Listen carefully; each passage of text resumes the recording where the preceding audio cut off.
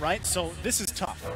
Fair points. Now it's game number 2. Egypt has 1 point. And going back to the thought of Nice just pointed out, the damage needs to be present in Mongolia to fight up against Egypt as their composition will go. Look at that up top. We're seeing a lot of pokes there. We're seeing 2 roams just meet on the mill. But Alpha got a good amount of damage there from Aizen and Forbid. Again, Alpha had an amazing game the previous one, game 1 on the Barretts. Now he gets his hands on the Terizla against a player who is well known for his Terizla gameplays, especially on the road here to the WEC. Aizen, a favorite of that hero, will also most likely know how to play against it, right? To the best of his ability. So still, Yu Zhang, one of those heroes that has, in a way, it's made strides throughout competitive MLBB, but it's fallen off to some other picks here lately. Still a great hero, though. Still great kit and option available. And well, as we see Maro rocking out the Quantum Charge here for its emblem, mostly we see use the focusing mark if you're a Kaja, but we don't hold that thought. Okay. Damage going through Egypt. Maro still safe, though. Oh, wow. He was just waiting for that level 4, able to get the Decimate off. So Maro goes down early on. First blood taken by Mongolia. Yeah, we were talking about that. Either the focusing mark or even the Quantum Charge right now differs a lot, because right now in the minds of Maro, you want the basic hits to even again regen a bit of a health for you. Looking at the lineup of the early game of Mongolia, you need to have that extra amount of green bar HP just sliding up slowly as you get your hits. But now the focusing mark being again not present in Egypt gives so much way for even Cesar or the March to keep on poking them and force them out of their comfort zone. Even their ultimates being used right away. Yeah, again, I think, you know, in terms of emblems, right, so far, at least for this matchup, you don't see too much out of the ordinary. It's really just kind of who gets these numbers advantage when these fights happen. Aizen already using the Dragon form to push Maro back. Maro does not have Divine Judgment. This is great, though. Aizen able to push ZM7 Zoda off the purple buff. Meanwhile, Forbid gonna be in trouble. Alpha will pick up the kill. Turtle now gonna be worked on. ZX Aura gets it with Retribution. Still gonna be working on. Numa Blast comes down. Ethan gonna be in trouble here. Another kill goes in the hands of ZX Aura. Still trying to help out Aizen. Nice little push off there, trying to peel for the team. Not gonna be enough though as he falls. ZX Aura now will get away. Tied across the board, 3 for 3. Yeah, this was the damage that we're talking about. This is the damage that needs to be present in the side of Mongolia. Utilizing that way of having a great amount of CC inside of Egypt. Yeah, stolen. Purple stolen by Huda. By Egypt. Okay. Again, we're at a point, and at least in this game number 2, where it's a lot closer this early on. Yes, it's only 3 minutes in, but so far both sides just kind of slugging it out, right? One thing that you really have to keep an eye on is, again, gold lane, the transition there into that mid to late game. Right now, with Bebex having that early kill, a little bit of a lead here, will kind of help out. You know, already focusing on Ethan here, trying to poke him down a little bit. Not really expecting a kill just yet, but will go on for Bebex. Going to take quite a bit of damage himself, will fall. Still, the clap back happens here, pushing Maro back. Ethan going to get stunned, a couple more hits they're looking for. Double kill for Easy Petey. Yeah. Now the response coming through from Mongolia. ZX Aura, not much he can do as he gets stuck there with that bola. Again, Easy Petey. I was just talking about this, focusing on the gold lane, he grabs himself a double. Completely. Huda and Maro just wanted to have that edge and using that ultimate right into the turret of Mongolia. Little that they know, they haven't waited for Bid to use that real manipulation and even the ultimate of Ethan. It was just a counter from the side of Egypt to use up against them. And by that, it was just Easy Speedy getting the advantage to get those 2 kills for him. So this is the coverage now, because we're talking about the damage that needs to be present in Mongolia. They wait for someone, or they force out someone from Egypt to make their magic work, because right now for Bid, the Impure Rage present, they have folks that it can be utilized across their way heading to the mid-game. Trying to secure this next turtle of the game. Huda going to be in trouble. Forced back by Aizen, just doing his job here. Turtle secured for ZX Aura. Now under the turret. Aizen going to take a couple turret shots. Should be fine as he makes his way back. Smile though in mid lane. Has to flicker out defensively. Yes, here's what's the problem that can brew for the side of Egypt. The team fighting edge for this one needs to be a bit of a way of penetrating the backline of Egypt. Knowing that Forbid has RWM present most of the time, they kind of want to force out the ultimate out, because there's a flicker and there's an ultimate. But by just checking on these items, this is a problem right now that they could actually be addressed. So they have the Ice Queen one, they have the Blade of Heptases for Brody. By just looking at the first item for Eve, is an effective way of caging them in that chessboard. The one that they can utilize to get items for Bebek. Divine Judgment gonna come through. Ethan easily picked off there. This is what I was talking about, right? Kaja locked in. That's what you expect. The Divine Judgment, define its targets, even if it's the roamer. They'll go for it if it's a secured kill.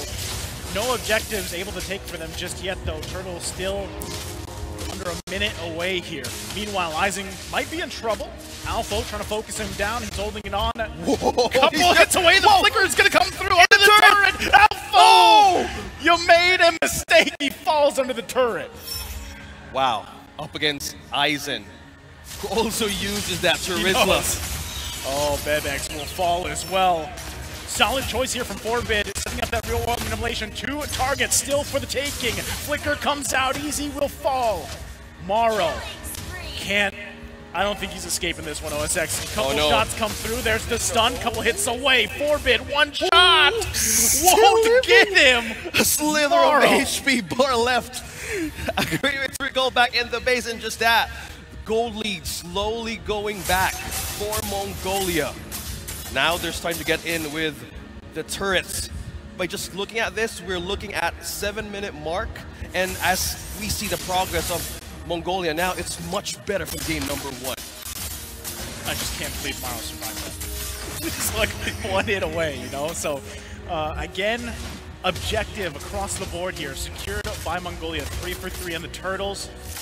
Still relatively even though across the board, right, for the most part. You can see fight from both teams. Oh, Morrow gonna be in trouble here. Gonna get focused down, kill secured by Bebex.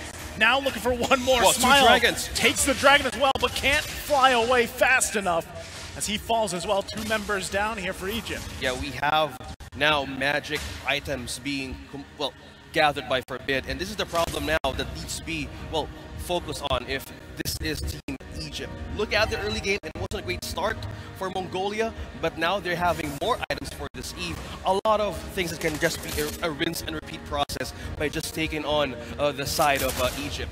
You have the RWM now much more, again, it has more sting, it has more damage, and Bebix right now with the Quantum Charge and getting all the items present. Look at that, even in the mid. To get in. Alpha using the penalty zone defensively will get away. They pull him with the Divine Judgment. Xora falls after taking the purple buff. So Huda does not have that, but they're able to get a kill here.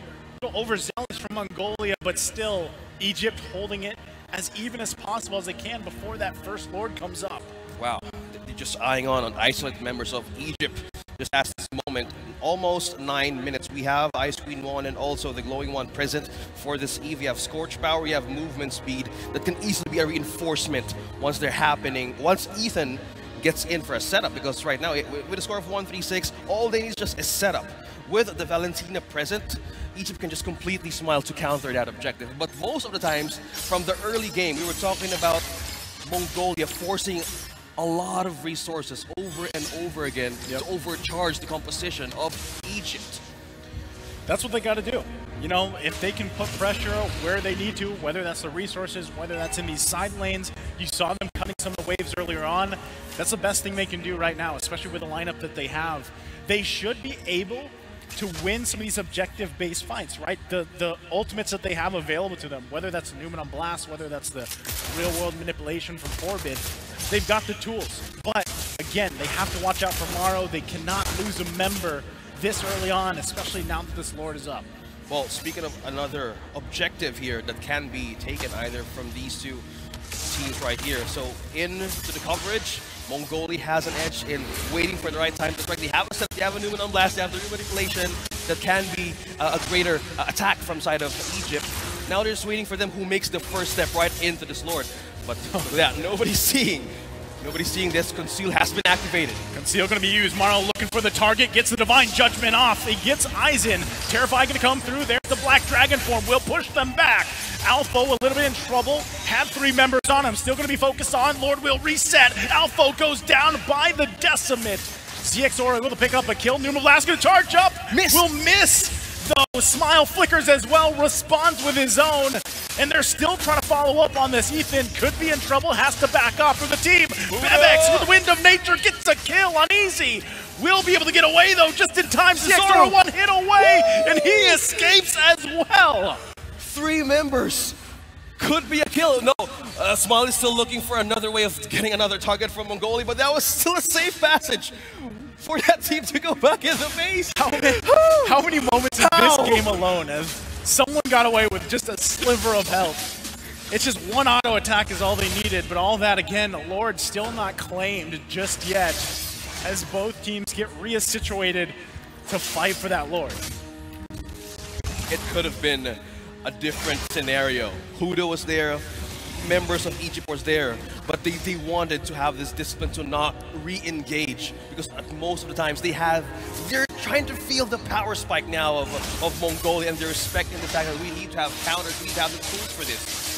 So with this kind of a time that we're seeing on this game, it's 11 minutes, nobody's taking the first coverage here as they wanted to take on the first appearance of the Lord as it showed up early. Okay, Alpha trying to get some information here.